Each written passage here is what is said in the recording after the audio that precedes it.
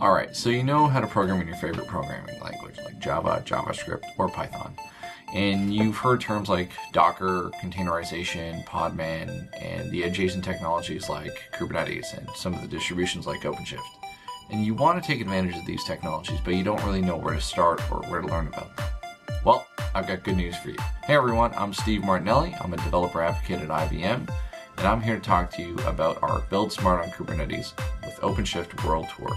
If you look over there, you're going to see an example of a workshop I gave just a few weeks ago. We start off by covering the basics of containerization and Kubernetes in OpenShift. From there, we deploy an application using a technique called source to image, which is specific to OpenShift. Then we talk about how to scale your application with horizontal scaling. From there, we cover things like logging and monitoring and viewing metrics of the application. This is just one example of a workshop that we give in our Build Smart with Kubernetes on OpenShift World Tour. Click the link below for more details. On the website, you'll be able to find workshops that happen nearly daily and are both geography and time zone friendly. You'll be able to chat with our experts one-on-one during the live stream, or you'll be able to view the replays afterward.